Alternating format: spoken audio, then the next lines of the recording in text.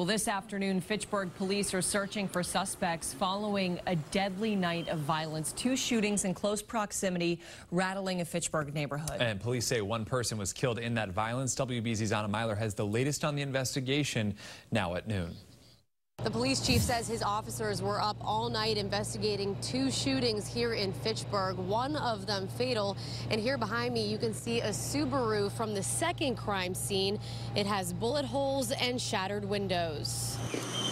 Blossom Street remained blocked off with crime tape this morning. The Worcester County DA, Fitchburg police chief, and mayor all at the scene where a person was shot around 9 o'clock last night. As a result of that shooting, there was 1 fatality. Then, about 25 minutes later, police rushed to Goddard Street, about a mile away, for reports of a second shooting. I was laying in bed and I heard like 4 sounds.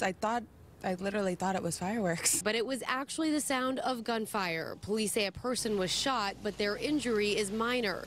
A Subaru was also hit with bullets, and investigators could be seen searching inside and taking photos.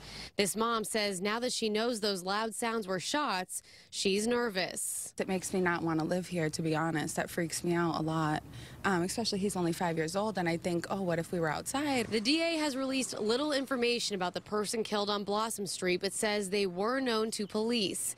The chief is now asking the public for help and also making this promise. We are working diligently hard. We're not leaving any stone unturned on this matter, and I assure the people of the city we will work until we have some resolve. Police are now trying to figure out whether the 2 shootings are connected.